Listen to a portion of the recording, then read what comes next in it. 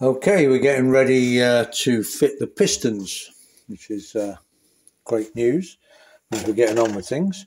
So I've got some MGO pistons. Now I don't think it matters too much what pistons you get. That's the sort of general observation. What does matter is what piston rings you get. So these are MGO pistons. I'm not sure who actually makes these, but they're made in Taiwan. But they seem fine. Ours are plus 20, they're all marked. And they have new circlips for the gudgeon pins, which is obviously very important. And I'll just mention it, I'll probably mention it several times again, but they've got different size cutaway on either side. And so the slightly bigger cutaway, that's for the inlet valves, which are bigger. So that goes towards the back of the engine, and the smaller exhaust valves go to the front. I mention that because there's no arrow or anything on the crown, and sometimes it's easy to kind of forget and put them the wrong way around, which it's not going to do much good. Okay, so we've got the pistons, gudgeon pins. Then we've got the, these are Omega piston rings. I think the two main types you can get, I think, are Omega and Gertz rings. There might be others, but those are the two that I know of that I tend to use in the Trident, because, as I think we said before, they do have a tendency to smoke quite a lot, Tridents. And so you want to do everything you can to try and minimise that. And the main thing to do with that is having good rings. So ours are, of course, are a plus 20 set. I know they say club rings, that's whatever, but they are basically Omega rings. So what have we got? It tells us nicely on the package which groove each of the rings go in. So that goes in the top groove, that's the middle groove, and that's the oil ring for the third ring. That's the oil ring. That's fine. But what it doesn't tell us is which way up they go, because there's a groove I know in that one, and there's a bevel on that one. That one is equal, like it's it's the same either way up, but the other two aren't. So which way do they go? So thankfully, when we've received a package, it says their top is a plain ring, which you can fit any way round, because it doesn't matter which way up it goes. It's the same both sides. The second fit the step facing down, because it's got a little groove in it, so that groove goes to the bottom.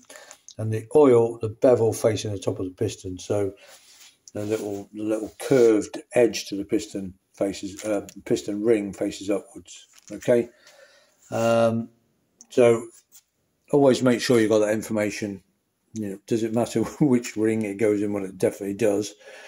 Which groove it goes in, but also does it matter which way up it goes? Sometimes you'll find a ring and it'll have top, and hope written on it, which is great. But for some reason, these don't. Even when it is important which way up is top. But we've got that info.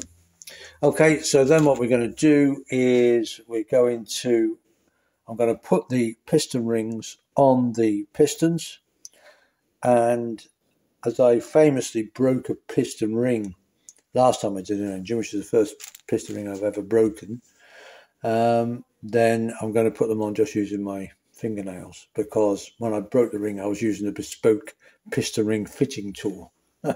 So much for that. And that snapped the ring. Yeah, I'm not going to go into sort of the whys and wherefores too much, but you want decent piston rings, and because on these engines, this is my understanding, is we've got like an older style cylinder. These piston rings, we want them to to really cut into the sides of the piston wall to get a good oil seal. They need to cut in, and that's why you want to be basically kind of fit them dry when we first fit them, because when the engine starts, we actually want them to go up and score kind of the cylinder walls to take any sharp edges off. They're actually, these rings are big mothers, if you like, and they're big and thick enough to to do that to the piston wall to get it really nice and smooth, so that they will then seal. On a more modern engine, this is what I understand, then we have things like, what do they call it? They've got a special name, sort of a special hone, what's it called? Oh, I can't remember now. But it's incredibly smooth. The way the cylinders, they're already incredibly smooth, much smoother than the cylinders that we're going to put in. And so they're kind of like pre sort of cut, if you like. So the piston rings don't have to do that sort of knocking off the burrs, if you like, of the cylinder. They're already done. Platinum hone, is it? I think it's called something like a platinum hone. It's incredibly smooth. But for reasons that I'm not quite sure, we can't do that.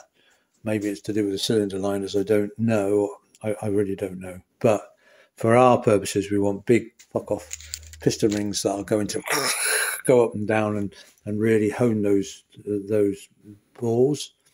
And so that's why we need these really good rings. And we need to run it in properly. We need to fit these dry. So because if they're over lubricated, instead of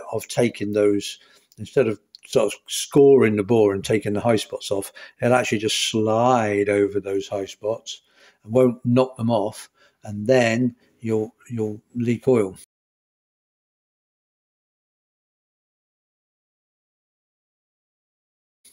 So that's why we actually want, when we start the engine, we actually want it to go up and down and sort of take off those high spots and get it all nice and flat as possible.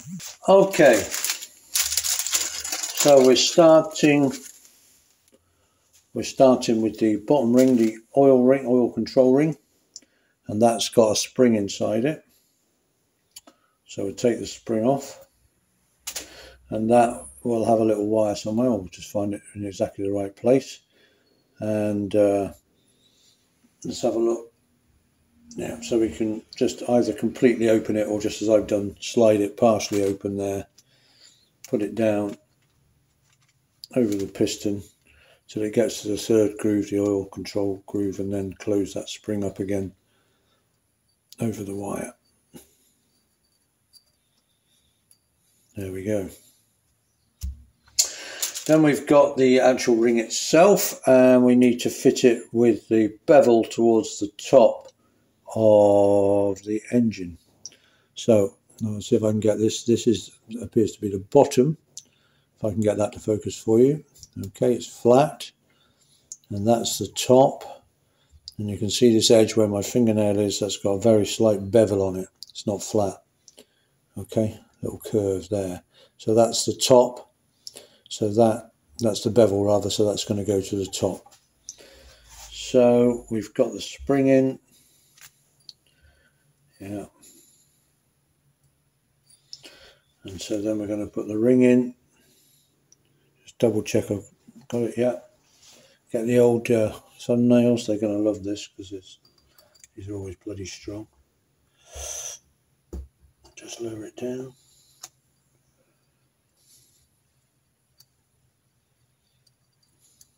Come on, sit you ring. Are we sitting? Yeah. Because these should be pre-gap, these rings. But you never take anything for granted. I'm just checking that they are actually, it is actually going to close when we put the clamp on. Right, good, yes. So then we've got the sort of second compression ring, and that should have a little groove. Let's see if I can focus.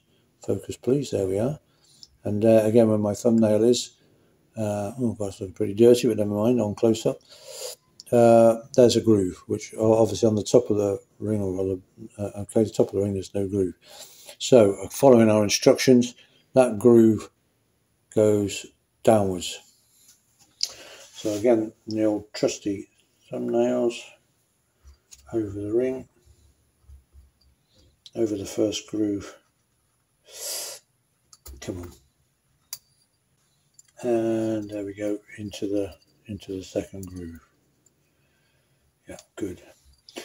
Then we have the top ring, the first compression ring, and it says it doesn't matter which way up this goes because it is uniform. So it's just flat on both sides, so it doesn't matter which way up it goes. Okay, that is for this set of rings. Of course, it could be, depending on what rings you buy, don't forget they're all different. That's why you need to double check.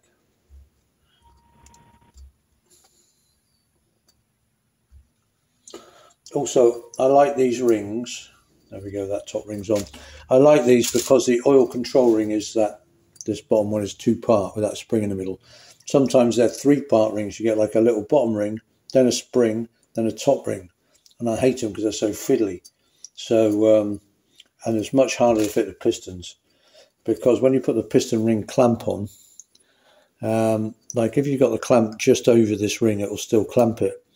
But on the 3-part ring, you have to have the clamp right down over the bottom of the ring, because otherwise the bottom bit of the ring will come out. And as we'll see later on, you can only just clamp these rings. You know, it's the room available. The piston ring clamp can only just go onto that ring.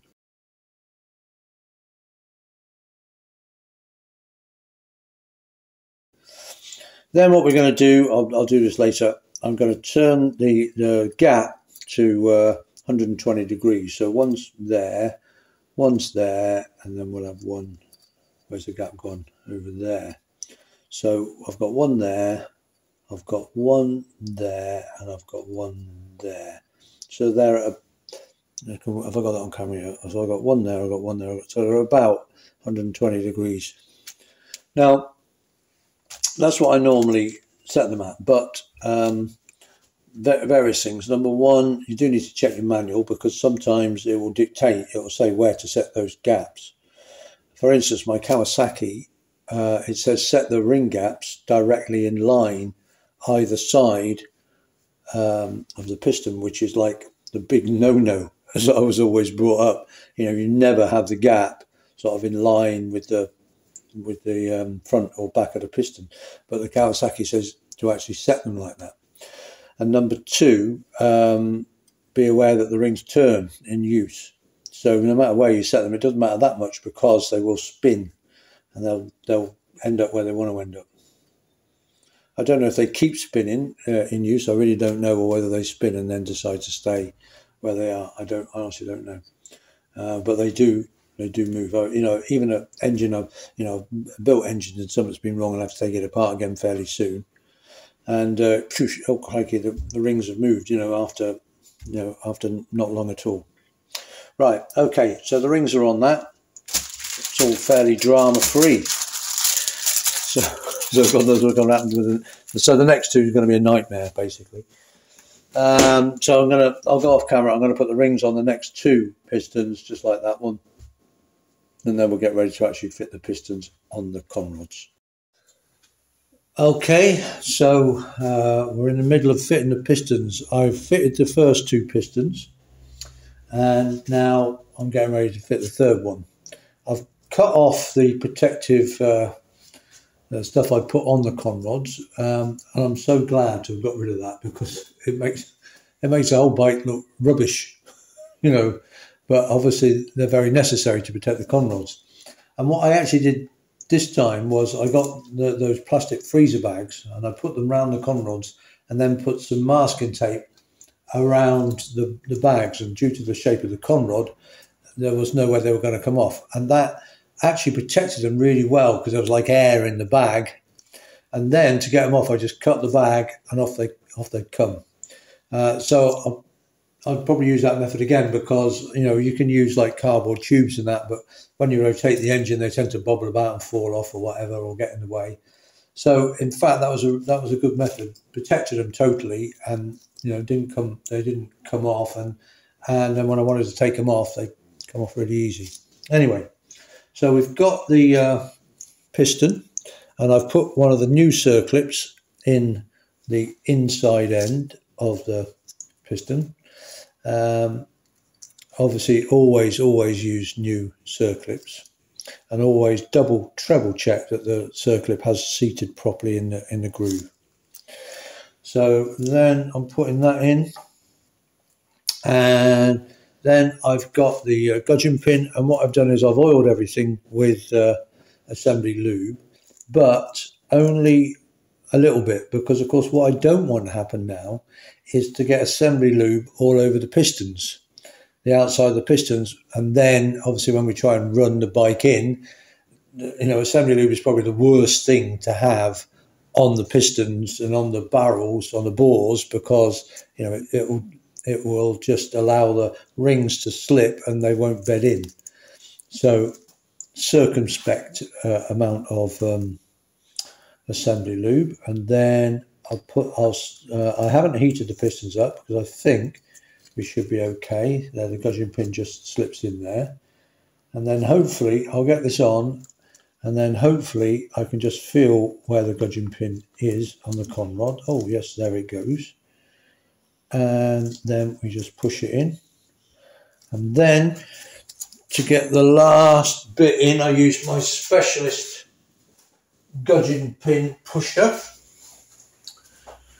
So what I've got is a little screwdriver here, which is just the right size, so it sits on the gudgeon pin but slips inside the piston. So I just push that in to get the gudgeon pin fully home, and it's now exposed the little groove for the circlip. And I've put we've got rag around this end just in case I drop the circlip, but these are good, they're made with this little grip there. Introduce the top of the clip, and then in goes the rest, and then my special circlip insertion tool, which is the same little screwdriver, and just push it in. And again, I'm just going to make sure, doubly, trebly sure that all the ring is in the groove, which it is. Yeah, good. And there we are, and we have the pistons pistons on. I've got some assembly lube. You might be able to see it just there. I'm going to wipe it all off. I'm going to take the gloves off, which have got assembly lube on, and I'm going to thoroughly clean the pistons down with white spirit to make sure there is no assembly lube on the outside of the pistons. Okay, but and then obviously we check that they're all rocking nice and perfect. Those, they're not loose, so you don't want them loose. They're just nice, turning nicely. So pistons on. I'm just going to wipe them down, get rid of any assembly lube that might have got on the outside. Oh, and of course I'm checking again that I have got the pistons round the right way, with the larger cutout facing the rear of the engine, the inlet, smaller cutout towards the front of the exhaust. Yeah, check. And so pistons are on. Fantastic. Really happy, because the next job is the big job, which is putting the barrels on. When we get the barrels on, wow, I feel like the engine's really getting there then. We've been faffing around for a bit, and then suddenly, poof, it all starts really coming together quickly.